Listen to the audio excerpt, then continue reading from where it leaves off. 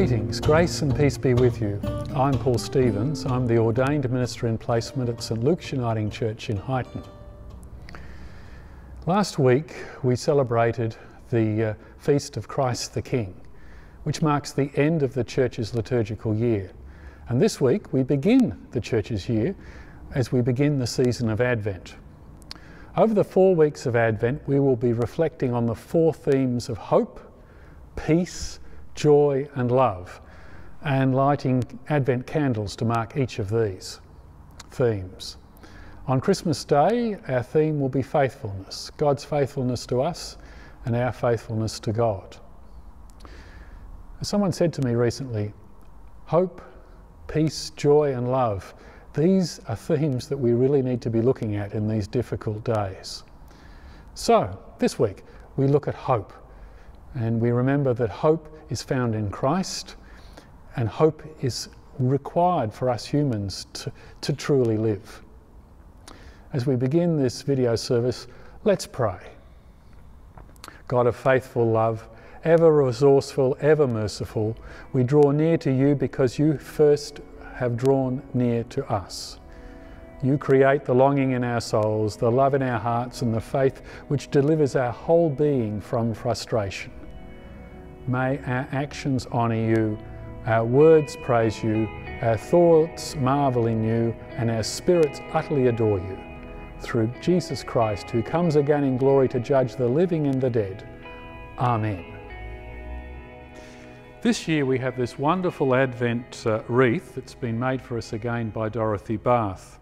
Traditionally, the Advent wreath, and you might like to make one at home for yourselves, consists of a wreath of evergreen, 1 central candle that's white, representing Christ, and 4 other candles, 3 purple and 1 rose or pink, that are lit during the period of Advent.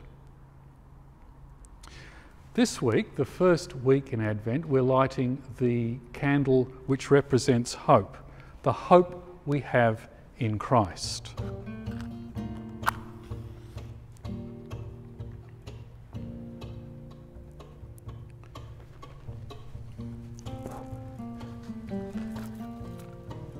During Advent this year, we're using some prayers that come to us from Caritas Australia.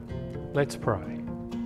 God of light and hope, as we light our Advent candle today, guide us to be a people of hope in our thoughts, actions and words with everyone we meet. We say this prayer and light this candle in the name of Christ. Amen.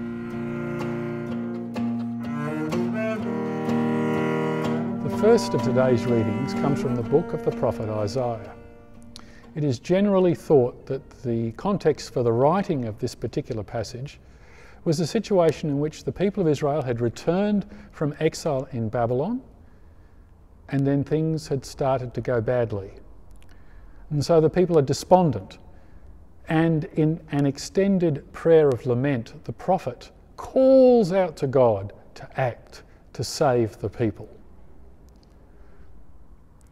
The second reading is part of a section in Mark's Gospel in which Jesus speaks to his disciples about various tragedies that would befall Israel and his disciples, including the destruction of the temple in Jerusalem.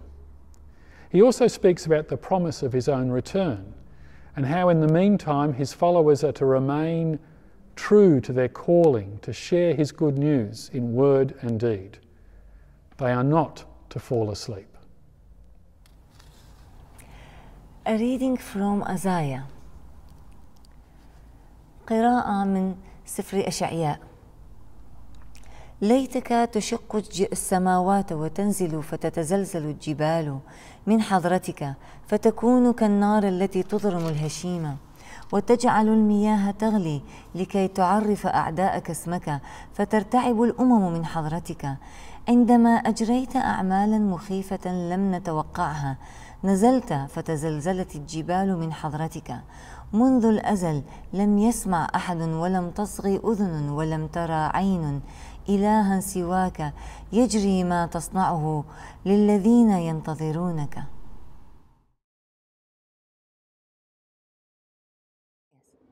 A reading from Mark 13, verses 32 to 37. قراءة من إنجيل مرقس. وأما ذلك اليوم وتلك الساعة فلا يعرفهما أحد، لا الملائكة الذين في السماء ولا الابن إلا الآب، فانتبهوا واسهروا لأنكم لا تعرفون متى يحين الوقت. فالأمر أشبه بإنسان مسافر ترك بيته وأعطى عبيده السلطة معينا لكل واحد عمله، وأوصى حارس الباب أن يسهر. إذا اسهروا لأنكم لا تعرفون متى يعود الرب البيت، أمساء أم في منتصف الليل أم عند صياح الديك أم صباحا، لئلا يعودوا فجأة ويجدكم نائمين. وأما أقوله لكم أقوله للجميع، اسهروا.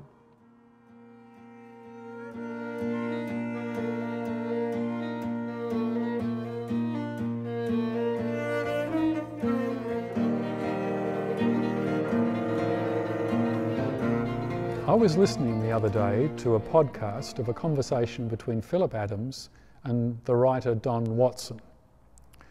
Philip likes to parade his atheism, and I don't know where Don Watson fits in as regard to matters of faith. But Watson made a very interesting observation which I've been reflecting on ever since. He said, in his view, there is a difference between hope and optimism. He was somewhat disparaging of optimism as something that can be quite shallow. He used as an example political leaders who speak in effectively empty optimistic terms by saying things like, it's all going to be fine. This COVID-19 thing will come to nothing. We're on top of it. When clearly things are not going to be fine. This COVID-19 thing is going to last a long time, and in fact things may get worse. While not exactly defining hope in the interview, Watson made clear that he saw hope as something far more grounded and significant than this kind of empty optimism. Now, I need to make a confession at this particular point. I tend to be someone who always looks for the silver lining in the dark cloud. And hence, when I was at Wesley Uniting Church, the folk there created a version of a famous song by the Monty Python team, which the group there thought was apt for me. And of course, you know what the chorus was, don't you? Always look on the bright side of life.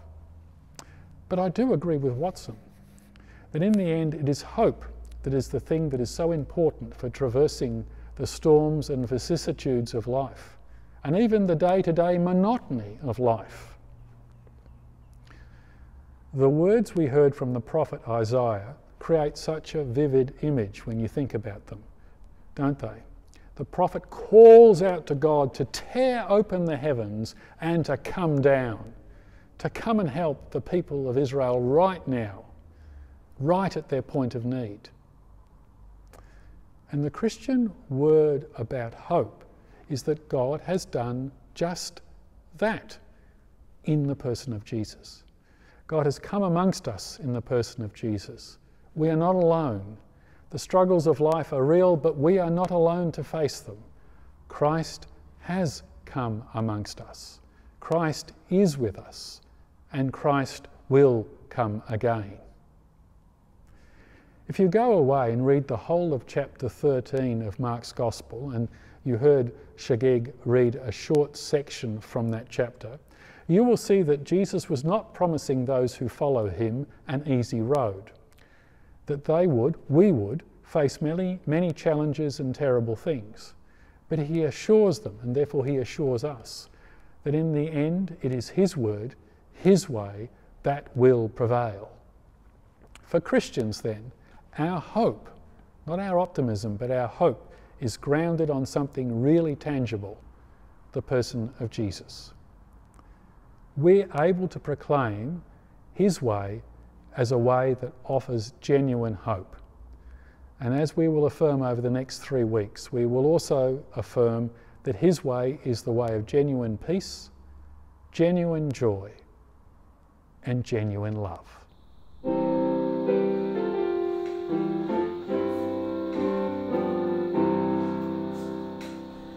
Joy to the world, the Lord is come. Let us receive.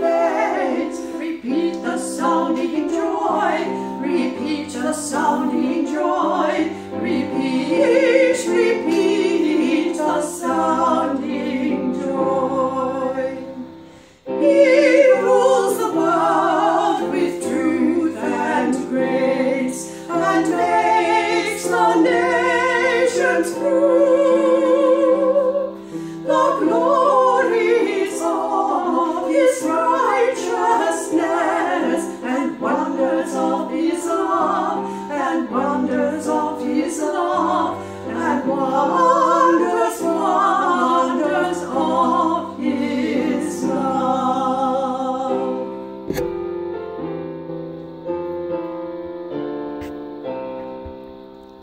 Let's share again in prayer. This prayer is adapted from a prayer written by Richard Enerson. Let's pray. Holy and steadfast God, we acknowledge that over the generations your people have not remained steadfast. That too often the human response to you has been punctuated by ups and downs, sins, transgressions and wanderings. So as we begin our Advent journey, we come before you with humility. And we confess that, like many who have gone before us, our zeal and ardour in being faithful sometimes wanes. We confess that too often we stray from your way. We confess that sometimes we become insensitive to the needs of our sisters and brothers. We confess that we live as though you were far away from us. Help us in these times to continue to make our claim upon you and to know that you have claimed us in Jesus Christ. Help us to embrace the forgiveness and new life you offer in Christ. Holy One, you are always and ever present. May we seek to really be open to your ministry to us in this Advent time. May we know your hope, your peace, your joy and your love which you bring to us in Jesus. And hover over all those regions of human dysfunction, pain and suffering that are occurring in our world today. Especially be close to those people and places where there are really deep needs that are known to us. Bring healing. In the name of Christ. Amen. Our Father in heaven, hallowed be your name. Your kingdom come, your will be done on earth as in heaven. Give us today our daily bread, and forgive us our sins as we forgive those who sin against us. Save us from the time of trial and deliver us from evil. For the kingdom, the power, and the glory are yours, now and forever. Amen.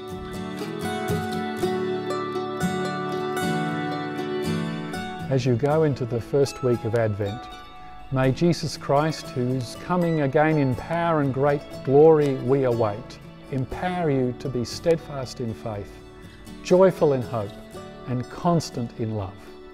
And the blessing of God, the Father, the Son, and the Holy Spirit rest and remain with you all, both now and forever. Amen. We sing pure joy to the night. We sing higher than we ever thought possible. We sing with a longing for peace to take form and take flight.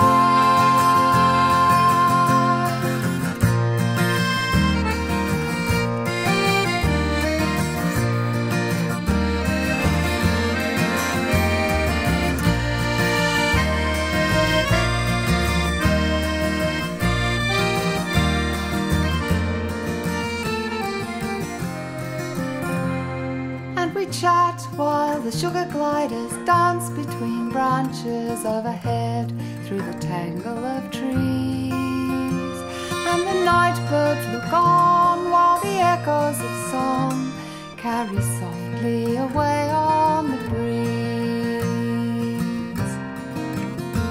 and the children climb down from the water tank as we bid farewell under the stars. We look back where the old church is quiet once more, and we hold this place in our hearts. And the sun lights the trees through the windows as it makes its way over the hill, and the